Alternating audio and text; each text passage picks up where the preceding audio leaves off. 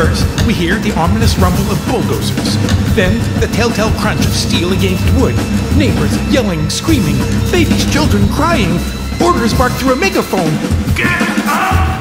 Everyone up now!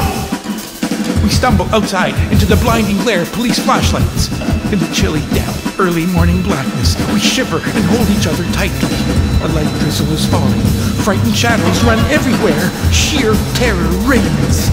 Here, on the outskirts of the city, in our refugee camp, we once thought we were safe. Now, officers yank people out of their huts, swear at them, push them, jab them with clubs. Bulldozers attack shacks with people still inside, refusing to leave. A merciless iron fist of destruction.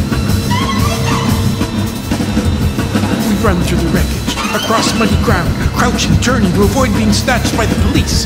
Someone kicks me hard from behind.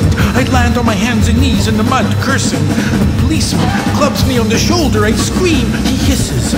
Dirty gypsies, filthy dogs, get out!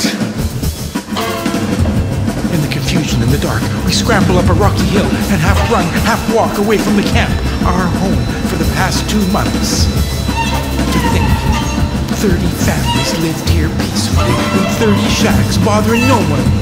We planted flowers and gardens. Now, we flee with the clothes on our back. I've lost track of how many times we've been forced to move from temporary camps like this one since we fled our country and arrived here. We'd find a neglected piece of land on the edge of a dump where no respectful local would go.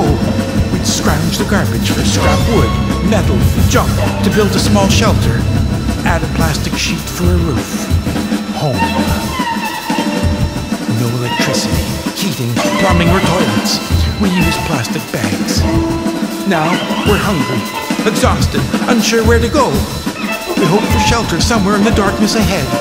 My people, the Roma, call these walks death marches. Our elders say, in the past, the Nazis used gas chambers and ovens. Today, others use the cold, starvation, and disease.